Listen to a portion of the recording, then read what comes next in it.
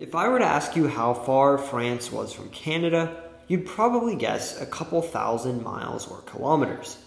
But your answer would actually need to be much, much smaller, as a part of France sits just 16 miles or 25 kilometers away from Canada.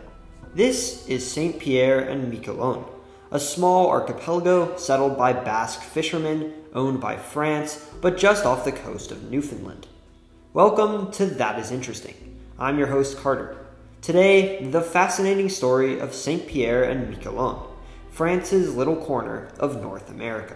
The islands were colonized by France in 1536 as a part of a North American empire stretching from Labrador to Louisiana.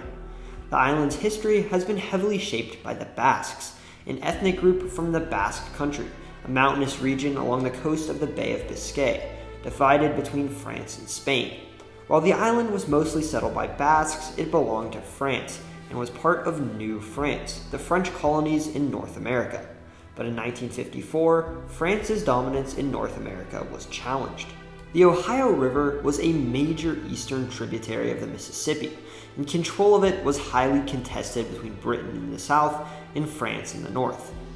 The most strategic part of the disputed Ohio Valley was the Forks of the Ohio, the spot where the river was formed by the confluence of the Allegheny and Monongahela rivers, and today the site of the city of Pittsburgh.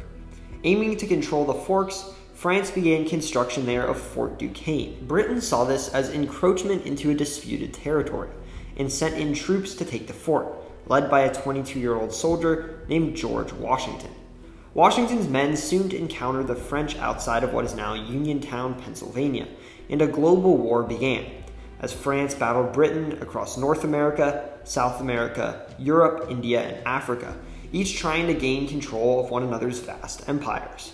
It was known as the 7 Years' War, and when it was over, Britain came out victorious, gaining control of nearly all of New France. In Acadia, a French colony consisting of what is now the U.S. state of Maine and Canada's maritime provinces, sitting across the Gulf of St. Lawrence from St. Pierre and Miquelon, British troops invaded and forced the Acadians out.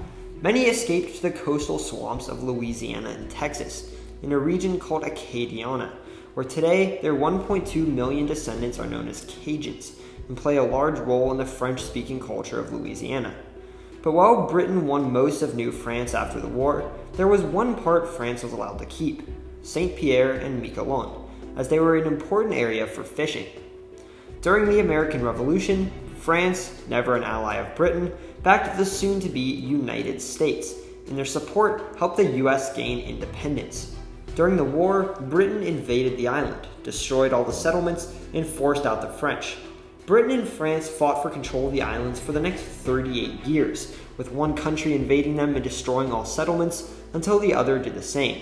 In 1848, they were finally given back to France and resettled 2 years later.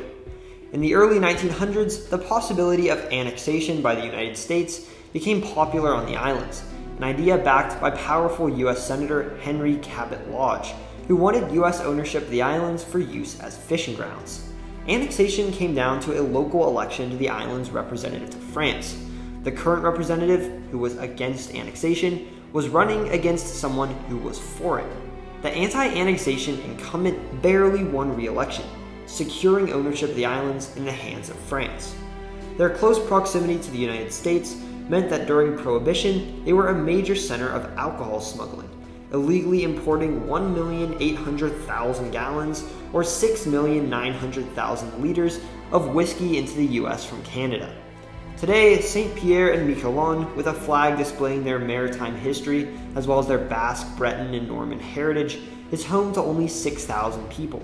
They're the last remnant of New France, a massive empire stretching through the northern part of North America, and a fascinating anomaly in a region dominated by Canada and the United States. Thank you for watching this video, and I hope you learned something new. Subscribe for more content like this. I cover the countries, cities, people, and places of the world and beyond.